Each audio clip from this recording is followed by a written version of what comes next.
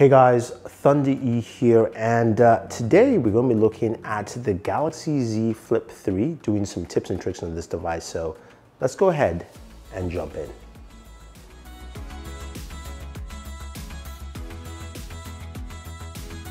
Okay guys, thanks for joining us on this video. If you haven't already, hit that subscribe button and notification icon.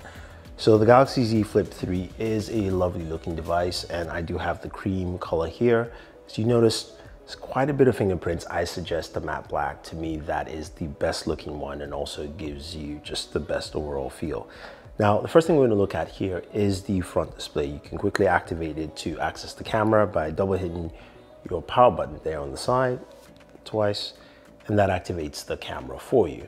Now you can use the viewfinder, you can swipe, and you can see video with the next panel, swipe through left or right, either way, that's fine. If you want to go ahead and take a photo, you can use the volume down button, or technically the volume up while it's closed, and that will take a photo for you. Likewise, you can do the same thing for video recording. You can also tap on the screen to stop the video recording if you want to. You can also use the hand gesture commands to take a photo. So if you want to do that, that is quite possible. So nice quick access and also use of the front display. The next thing with the front display is you can double tap, of course, and this will show you your display clock style. And you can swipe through different things that you set up. Music, you've got the weather, you've got your schedule, notes, alarm, Samsung Health, and of course a timer. Now, the other thing too is you can change your clock style to different clock styles. You can have a few presets, so you want to press and hold. That shows you a couple of the different clock styles here.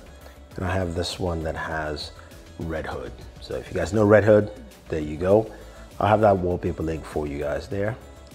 But you can go through a couple of them right here and change them all the way through. Now, if you want to fully customize it to what you want, open up the device, go to your settings, and you want to go to cover screen under your settings. Here in cover screens, we've got a couple of options. We can turn off notifications in the front screen, widget style. So basically in the widgets, just showing what we have on the widgets while we are scrolling through on that cover screen. We can reorder the way it actually shows up. And then we can go to our clock style. So as you can see, I have Red Hood, and I can customize it by tapping on one of the different clock styles that has Red Hood here. And I can change the color scheme around it. I can also change the background image from gallery. And you know what, I'm gonna pull this one here. The Bat Family, done. So I double tap, I have the Bat Family. All right, those actions were built specifically for the Z Flip 3. Another one that's built specifically for this device has to do with the camera. And of course, we've got lovely King Shark here. I'll leave that wallpaper for you guys down in the description. So going to the camera, you want to use your rear cameras right here to take photos of yourself, and using that front display. So it's a very simple option. You don't have to switch to your selfie mode. You stay in your regular camera mode, and you want to go to top right hand corner and click that little icon, and it says cover screen preview, which allows you to see yourself with the cover screen. Now you can tilt your device in any manner, and of course you can use some of those voice commands like, you know, cheese or smile, and you can also use this for video options as well. So this will work with all the camera options. This will work with single take, this will work with portrait mode, photos, video, so on and so forth. So it's quite useful, especially if you want to do some shooting on your own, and you can record at 60 frames per second, which is great. Definitely check out Board Fem's video. She goes in depth into using the camera and some of the camera features, especially for selfie photo shoots, which she likes to do. But you can do a lot of that using that cover display. So that is actually pretty cool and very, very useful.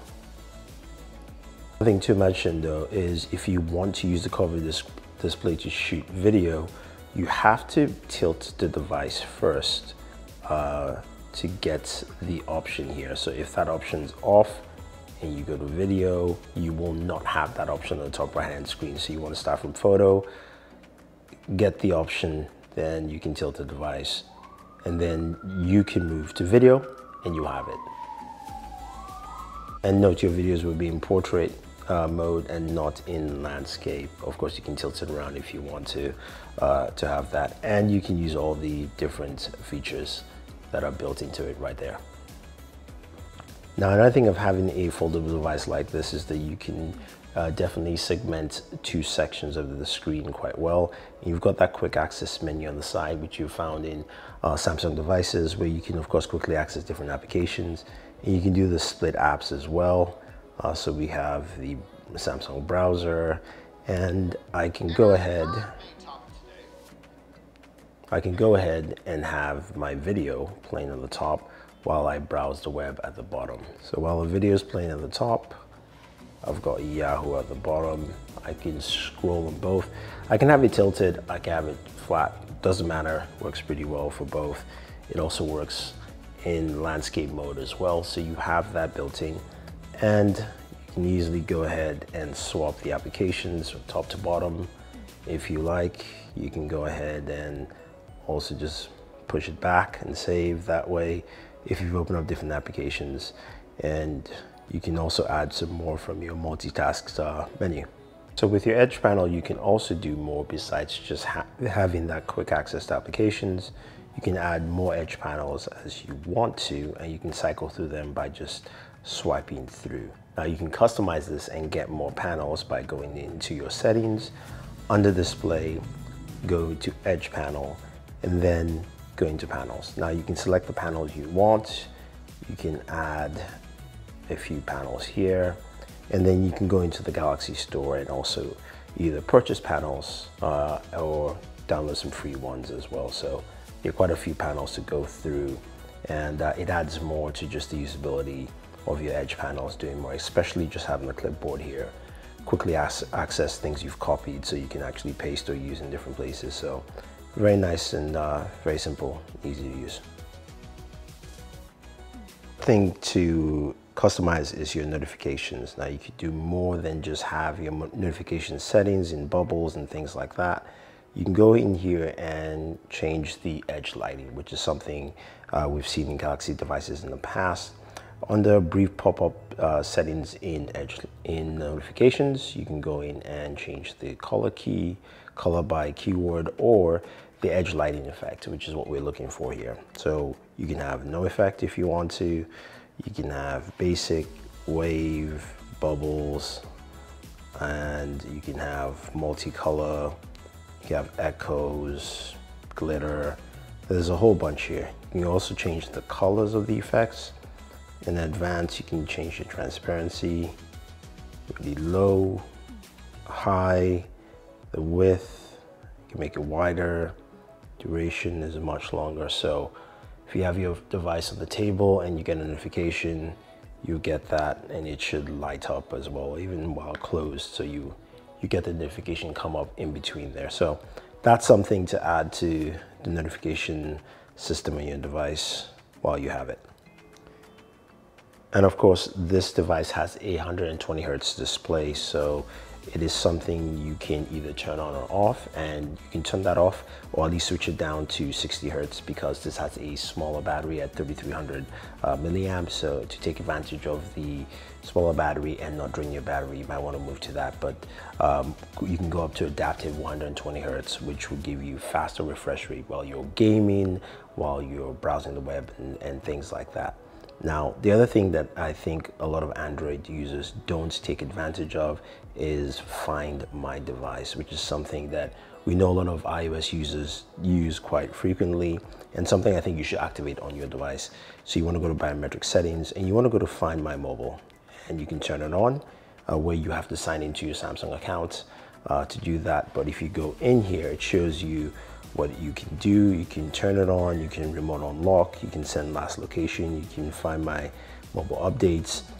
So if your device is missing, you can set up a remote unlock log into the Samsung website and then find your device. So definitely worth turning on and setting up on your Galaxy Z Flip 3. All right, hopefully you guys enjoyed that. So there was a couple of features on the Z Flip 3.